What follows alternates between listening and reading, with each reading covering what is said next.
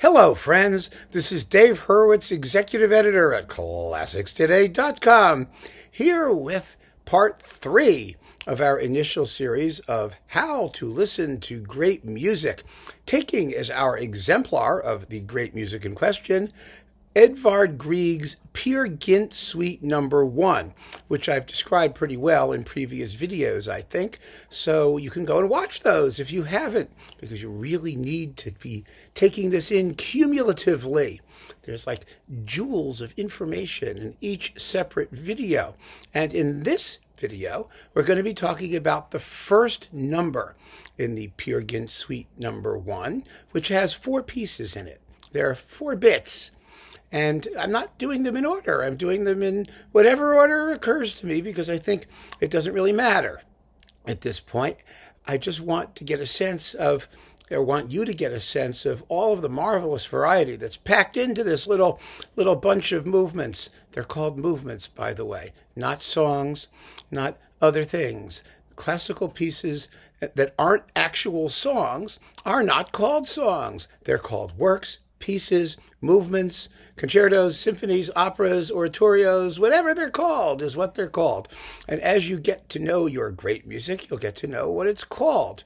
So the Peer Gynt Suite is a suite, meaning a collection, a selection of pieces from some larger work, the larger work in question being the complete series of incidental music that Grieg wrote for the play Peer Gynt by Henrik Ibsen, and the complete work, the whole shebangy, even with most of the play taken out, is about 90 minutes long.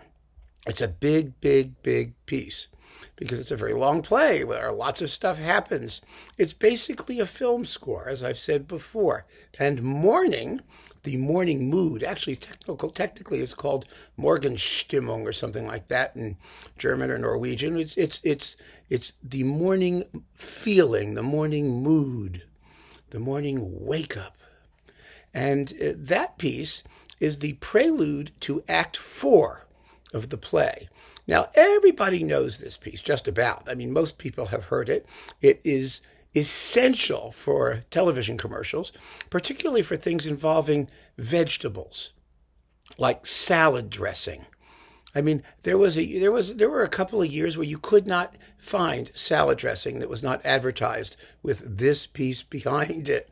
That was not advertised with this piece behind it, pardon me. Everybody used it, and they still do. It's used in cartoons. You're probably familiar with it. It has become the iconic representation of morning or the outdoors or a peaceful, tranquil, sort of rustic countryside scene. Interestingly enough, in the play, didn't have movies back in 1876 when Grieg wrote this. In the play, it represents morning in the Sahara Desert, of all places.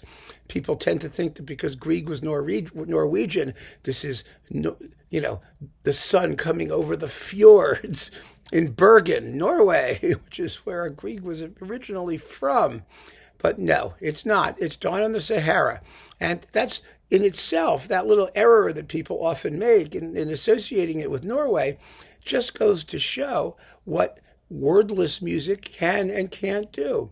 It is fabulous. I mean, nothing is better at suggesting the mood of morning, that time of day. But the location of that time of day, well, music doesn't do that as well. It can't get into the specifics. And unless there are words telling you, this is done over the Sahara, then you're not going to know. You're just going to get morning. And Grieg didn't call it morning in the Sahara. He called it the morning mood. Now, each of these talks has focused on some aspect, some quintessential aspect of music. What music is, what it does, what it says to us, what its possibilities are. And I am very excited, actually, to get to this particular piece because it actually involves two subjects that I want to bring up. 2 of them. They both begin with T, topics and timbre.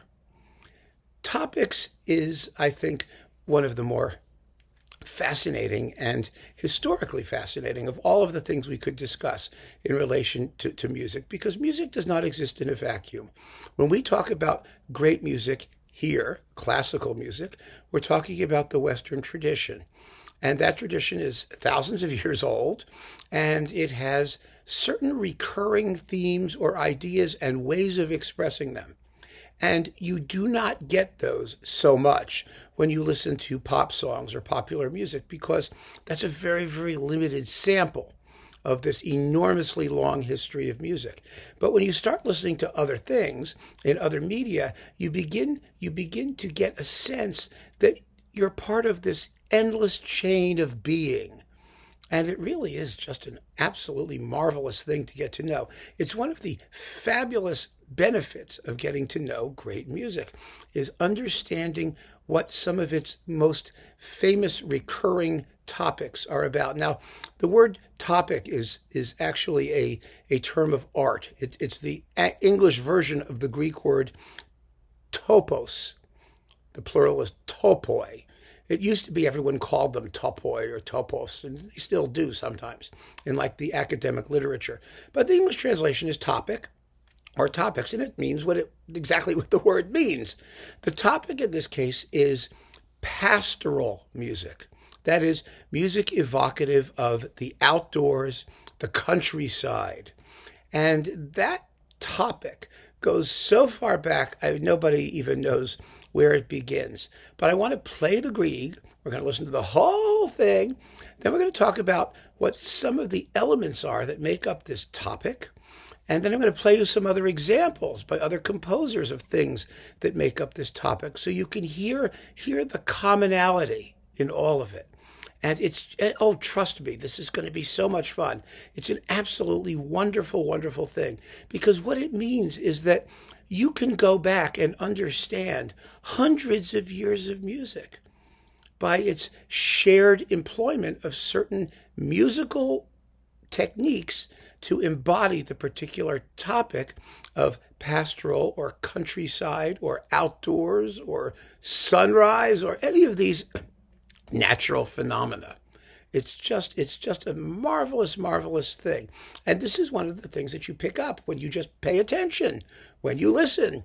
The only way to do it, as I've said a million times, is by listening and more listening. But I can speed the process up a little bit, and that's the whole point of these talks. So let's listen to the gorgeous Morning Mood from Peer Gynt with the Malmo Symphony Orchestra, conducted by Bjarke Engeset on Naxos. Here it is, Morning from Peer Gynt.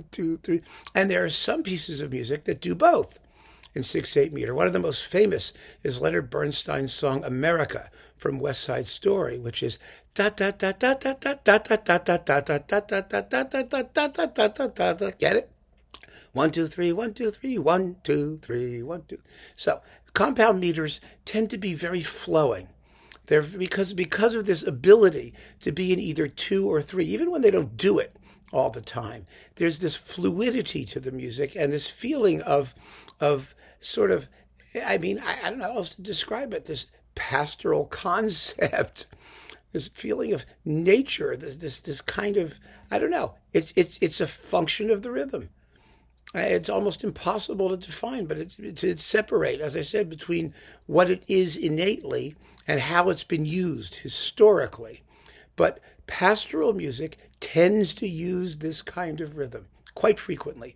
And if it doesn't, it pretends to. It's something we don't have to get into particularly, but it's fascinating that way, that you always find this sort of duality in pastoral music between double and triple meter to keep the rhythm flowing, to make sure it doesn't sound rigid or mechanical.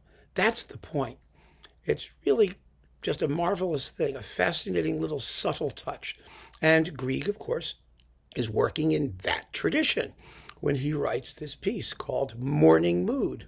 Now, I want to do a little bit of comparisons so you can just get a sense of this vast tradition we have of pastoral music and how it all features these things. Usually triplet rhythms, that is rhythms of 3 and 2, and woodwind solos, and also what you might call, well, what we do call drone basses. A drone bass is what a bagpipe does. You know, bagpipes, they go, that's a drone. That's simply a note that is persistent, that repeats throughout the whole melody or large bits of it. And drones are some of the most primitive accompaniments in human imagining, because the idea of bagpipes or piping with a drone is it's like a bazillion years old. I mean, it goes back before the Middle Ages. It's one of those very, very ancient sounds. And that ancient sound, that sound of antiquity, is also an element that Grieg exploits right at the beginning of Morning, when you hear the flute and you hear those woodwinds sustained, that with the tune on top. It's just static accompaniment. That's what makes the music sound so sort of lazy and carefree and not in any rush to get anything done. So you hear those as well quite often in pastoral music. And here is a classic example. I have it sitting right here, one of the most famous of all examples. It comes from Handel's Messiah. It's the Pifa. It's called a Pifa or the Pastoral Symphony. Now, in this case, symphony does not mean what it means in like Beethoven's day. It means simply a orchestral piece, an instrumental piece, really, of any type that's an introduction to something else. But in this case, it represents, the scene of the baby Jesus in the manger, animals, sheep, you got to have sheep, with the sheep running around, and Handel is only using strings. So he's not going to have the opportunity to use flutes and oboes and all these other things that popped up later. Although Handel did have them, he doesn't use them here. But what he does use is the drone, the bagpipe drone, and a tune that sounds like a genuine shepherd's tune. And whether or not it's played on the strings or not, the character of the melody comes over to us quite well. And of course, it's written in that wonderfully fluid kind of meter, that rhythm that we all think about when we hear pastoral music. So let's listen to just a bit of the Pifa from Handel's Messiah. This is an early example, or actually, in terms of history, it's probably somewhere in the middle. But for our purposes, that is of wordless instrumental music, this is an early example of the pastoral topic. Topos, topic. Here it is.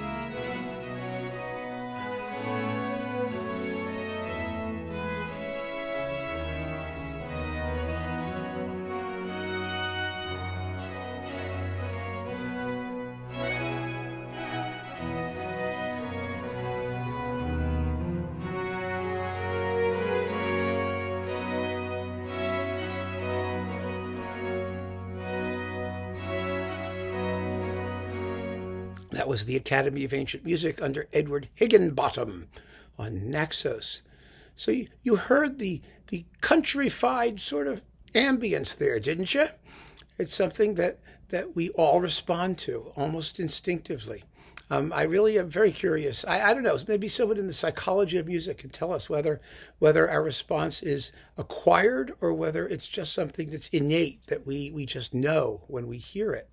Next up, I'm going to play you a wonderful, wonderful example. I mean, this is one of my all-time favorite examples because it has everything. It has flutes and oboes. It has bagpipe drones in it. It has that sort of flowing rhythm, even though it's not actually in 6/8 time, but it has the same sort of fluidity because it cuts across the meter the way it's written, so it pretends to be in that sort of 6/8 time. This is the middle section, called a trio, even though it has nothing to do with the number 3. It's the middle section of the third movement, which is a minuet, from Haydn's Symphony number 88. This is one of the most fabulous little tone poems in all of music. It tells you immediately where you are. Outside, in the country, listening to a bagpiper, possibly. It's just amazing. Here's Barry Wordsworth with the Capella Istropolitana on Naxos. And boy, I mean, Grieg is not far away from this. I think you'll agree when you hear it.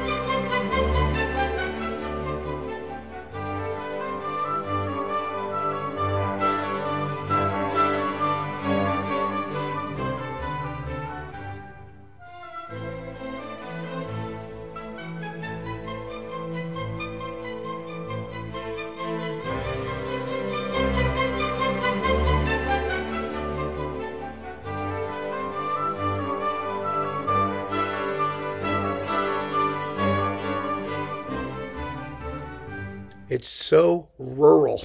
It is in the country. There's nothing urban about it. And you'll also notice it's not trying to be passionate, emotional at all. It's trying to be still, tranquil, and it's very calming music. It's incredibly beautiful. Then the classic pastoral symphony is Beethoven's, the Pastoral Symphony, his symphony number 6, which begins with a drone, believe it or not. Yes, a drone. And then you'll hear the oboes pick up the principal tune, and everybody comes in, and once again, you're in the country. And not only do we know we're in the country musically, Beethoven says that the music represents happy feelings on arrival in the country. So that's what this music is supposed to represent. The mood, not the place. We don't know which country we're happy to be in. It's just the mood. And here's Paul Kletsky with the Czech Philharmonic doing just the opening of Beethoven's Pastoral Symphony, a whole symphony about being in the country.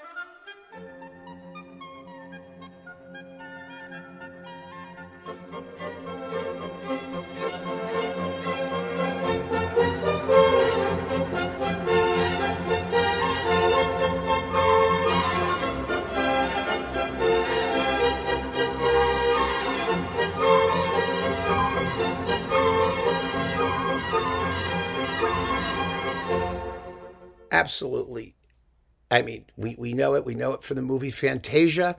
We know it from 100 million other places. I mean, could there be any other more graphic indication that we're listening to pastoral music? And finally, I want to get a little closer to Grieg, because Grieg was 1876, and we could keep going. We could keep going on this topic until yesterday if we wanted to. It's very much alive. This is not dead music. This is an ongoing discourse on a universal topic, a universal theme that composer after composer after composer has tried to embody in music. But the great pastoral composer in the 19th century after Beethoven was Dvorak. No question about it. In fact, he wrote 3 pastoral symphonies. He didn't call them that, but you might as well. I mean, you really could. They're numbers 2, 5, and 8, basically. And they are extraordinarily lovely. And here is the opening of his 5th symphony, an amazing piece of music, which again tells us unquestionably that this is where we are.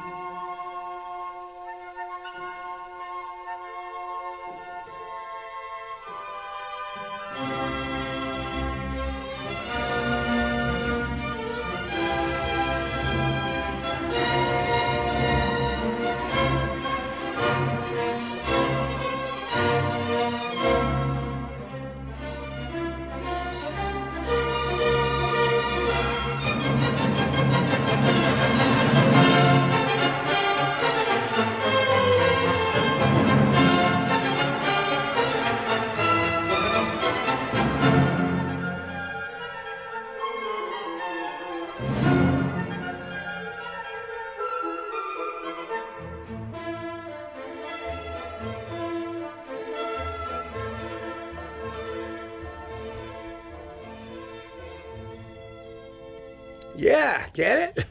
And one of the things that pastoral music has, which this certainly does, and the Beethoven and the Grieg, is that the harmony, remember we talked about harmony in the last talk on the 3rd number in the Peer Gynt Suite, Ozzy's Death, where the harmony is very sophisticated, actually, because it's constantly changing. Well, here, it doesn't.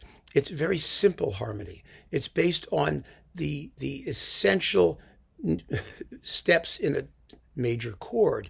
Da, da, da, I mean, it's trying. I don't know if that was a major chord, but, the harmony itself doesn't move around very much. It tends to be very stable, somewhat placid, and very euphonious. It sounds very mellow and very, very attractive. There's nothing in there aside from maybe a little spice to perk it up a little bit and keep it from getting boring. But basically, the kinds of chords that the composers choose are normal, simple chords, not sophisticated, dissonant, modern-y sounding chords or anguished, bitter, scary, minor key chords. Nothing like that. The music is always seeking to be calm and mellow and euphonious. That's the word, euphonious. And we could go on. I mean, you could listen to Vaughan Williams, who wrote a pastoral symphony in the 1920s. I mean, this topic goes on and on and on with marvelous masterpieces. And one of the things that is so great about getting to know great music is once you understand that you're plugged into a topic, if you like that topic, you can go and listen to thousands of pieces of music that are all evocative of that same topic, and you have your way in. You have a doorway. You can like some or dislike some, but you will understand them immediately, and you'll hear the commonality. And that's one of the things I'd like to sort of get to in this series of discussions. And we'll get to other topics as well. We will, I promise you that. But I wanted you to hear those just so you get a sense of where this can go, what the potential is. There's just a universe out there that you have the tools to explore. And that's what's so great about it. I mean, I didn't take a course in topics in classical music. I just started listening. And I noticed that some things sound like other things. And then when I looked at what those other things were, I was able to formulate a sense of what was going on. And then you'll be able to hear pieces that are completely unfamiliar, totally unfamiliar, but you'll go, I know what that is. That's the pastoral topic. And it's a wonderful feeling to have that kind of relationship to the music. So that's the first subject we're discussing in this talk. Now, the second one, the other T word, is timbre. And it's related to the pastoral topic because, as I said, the pastoral topic employs woodwind sonority more than anything else.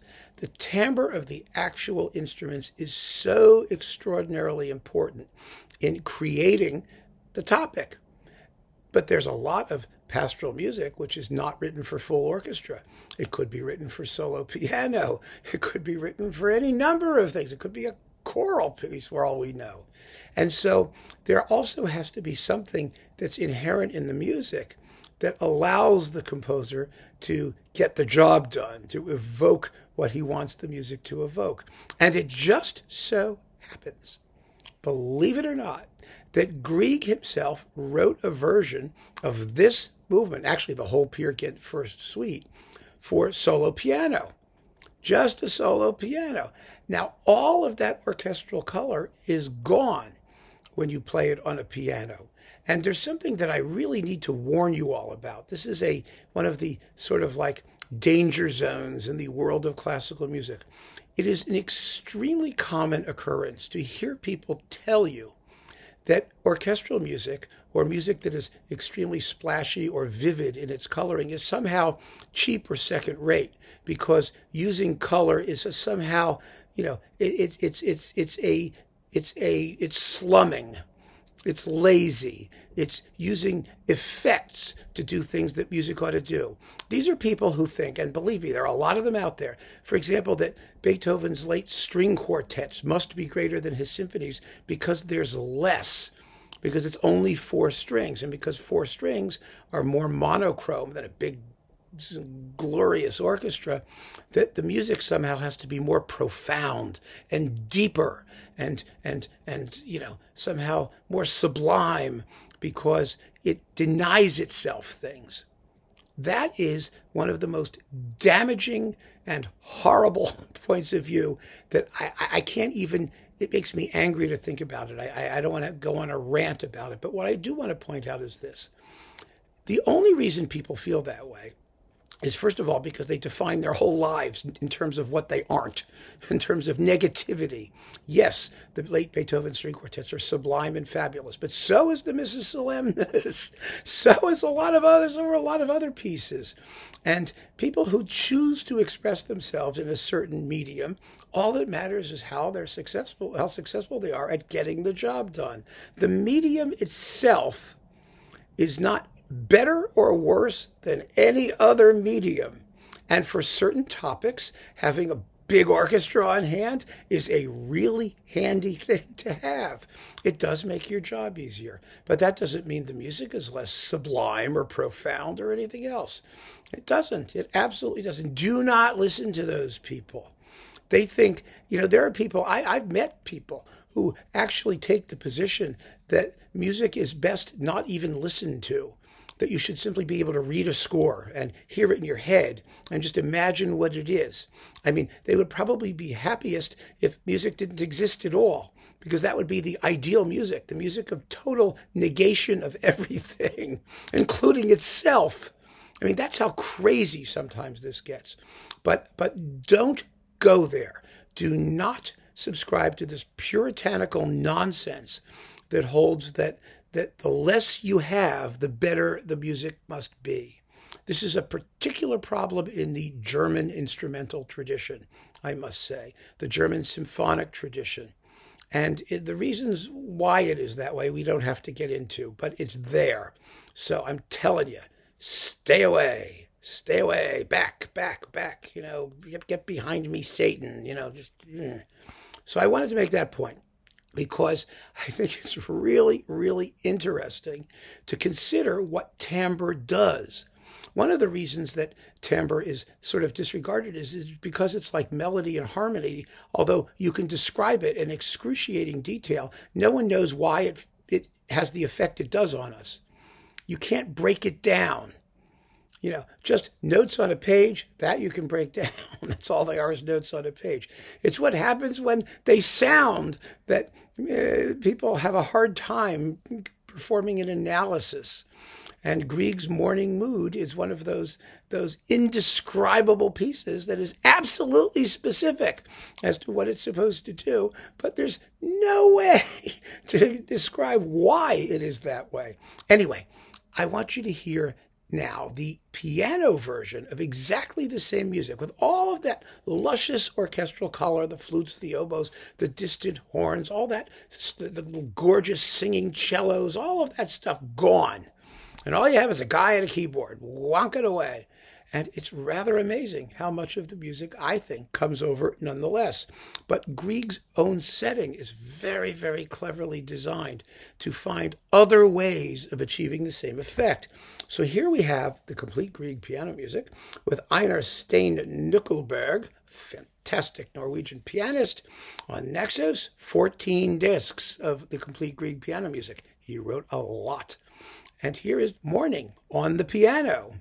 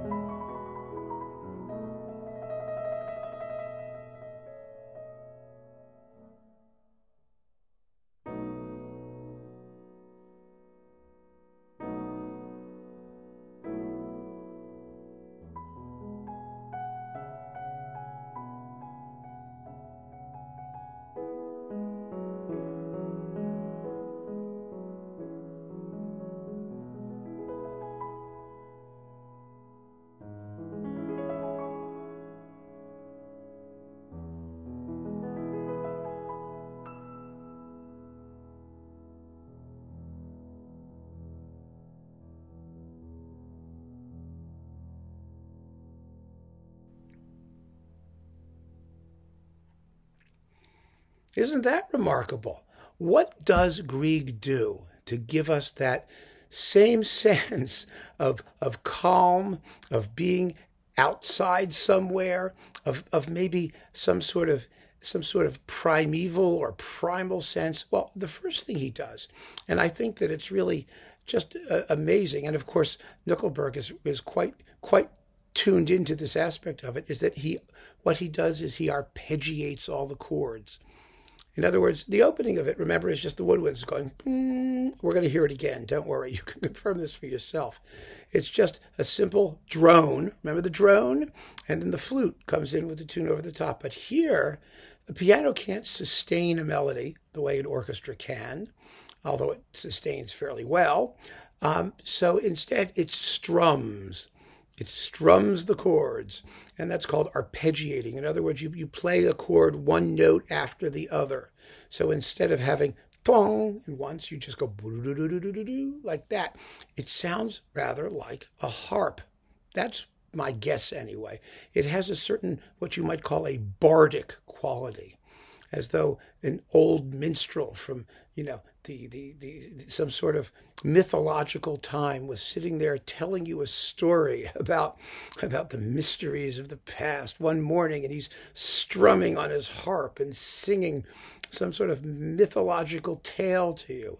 That's what you can do very, very well on the piano. Piano is marvelous at that kind of music, and Grieg totally knows it, absolutely knows it. And so that's one way he gets around the fact that he doesn't have all these separate colors and things that automatically just go straight through to your brain. He has to rewrite the music and reimagine it as though it never existed for orchestra. The wonderful thing about this setting is that you can listen to it all by itself, for itself. It still sounds wonderfully pastoral, but if the orchestra version didn't exist, we would still know what it is.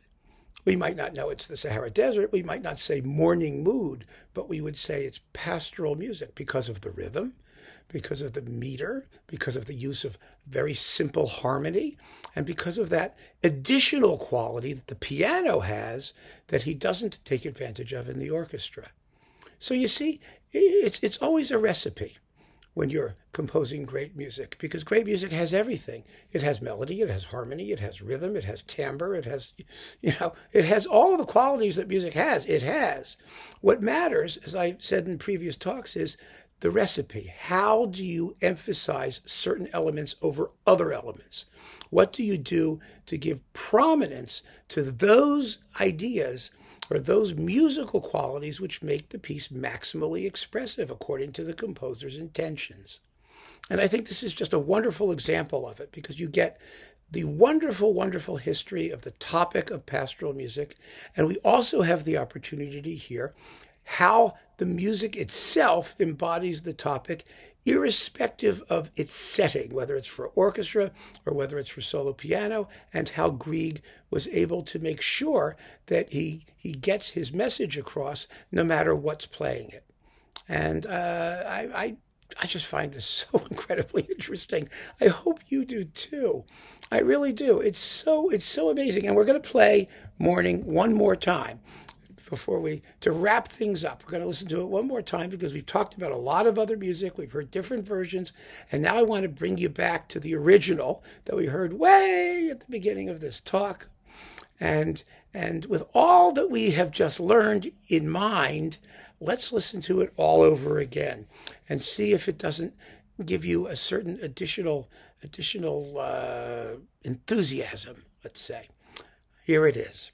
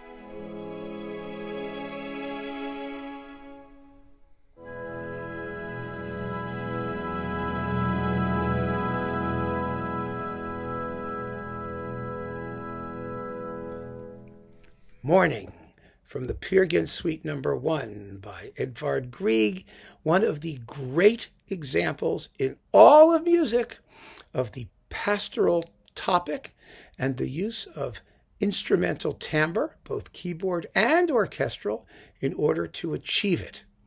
And oh my God, what a wonderful piece. And when you think about it, I mean, I've known this piece now for what, 50 some odd plus years. I mean, ever since I was, in my single digits. And it never gets boring. It never sounds tired. It never loses its freshness. That's what makes it great. A great example of what it is. Something to keep in mind as you pursue your own listening. So keep on listening, friends. Thank you so much for joining me. Only one more movement to go, and then we'll have the big wrap-up. Take care.